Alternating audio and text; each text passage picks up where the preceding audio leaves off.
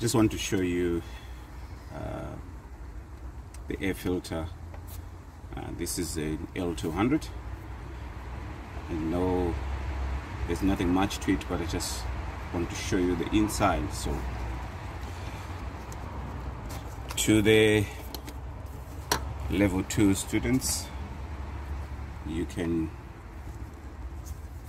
these are the things that preliminary that you learn right at the start. So loosen that, unclip that, loosen this one here, and then pull it up.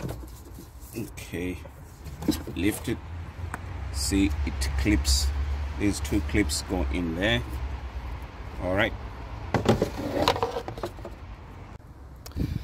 I just want to show you the importance of an air filter. I have an air filter with me here. Just pulled it out. You can have a look at all this. All right, so the job of an air filter is what you see in here. All this stuff would have gone into the engine. Okay, so I know people that run their engines without an air filter.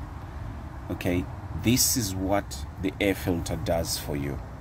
You might think, I don't need it, you know, I can't afford it, but this is what it serves you. If all this had gone into the engine, I can tell you the wear and tear that would result, you wouldn't like it. So always change your air filters. They are very, very crucial to the health of your engine, to keep your engine going. All right, every time you do a service, please look at your filter, change it, change your air filter.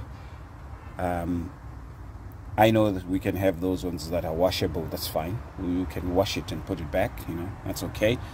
But I thought I should make this short video just to show you how important the air filters are.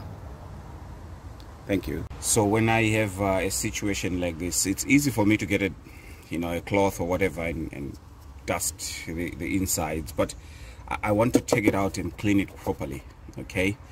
Because this deals with the vehicle's heart, which is the engine. So I want to make sure that I do it properly. So I'll loosen here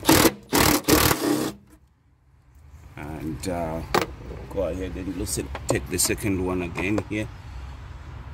See that on there?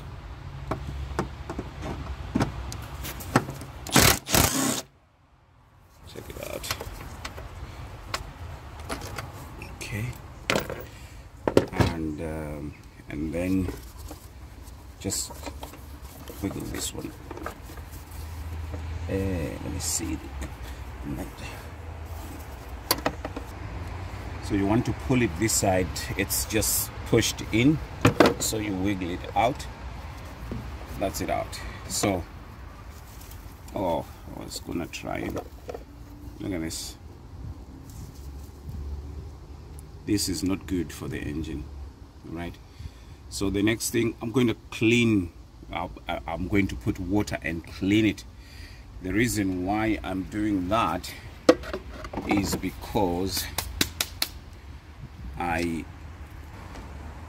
have a new filter, okay? So I want to make sure that the housing is clean. I don't just want to put this in the housing when I know that it's dirty. No. So let's.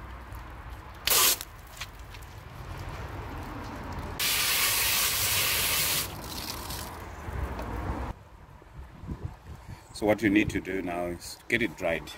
Don't put it like that. You want to make sure that you blow it, or you get a cloth and dry it, whichever way you dry it. Make sure that it's dry before you put it back. But this way, you know, I find that it is clean, and I'm happy to put the new air filter in.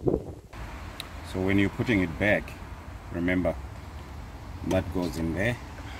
You have to secure it in there in order for these to line up, okay?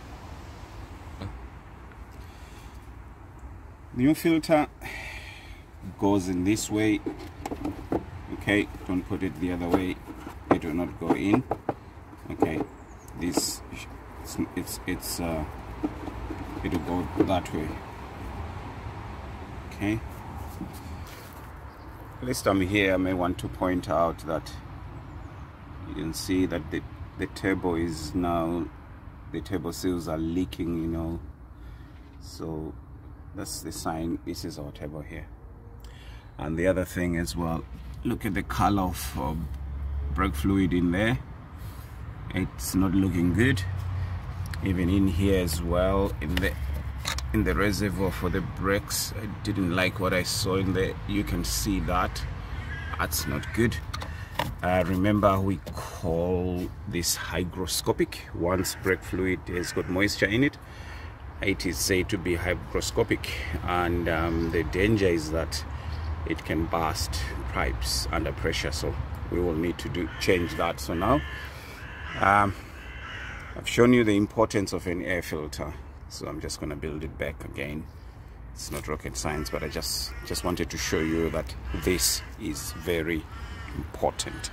Do not run an engine even for a day without it.